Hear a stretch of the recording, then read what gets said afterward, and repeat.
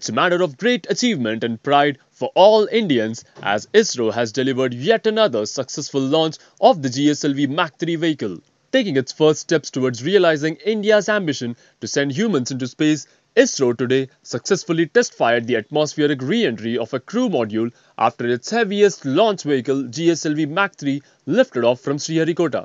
This launch will mark India's entrance into the much-anticipated project of sending the manned space missions. This test flight will test whether it can resist very high temperatures during its re-entry into the Earth's atmosphere. Soon after the successful test flight, a delighted ISRO chairman K. Radhakrishnan said, "This was a very significant day in the history of Indian space program for the development of the advanced launch vehicle that could carry a 4-ton class of communication satellite into orbit."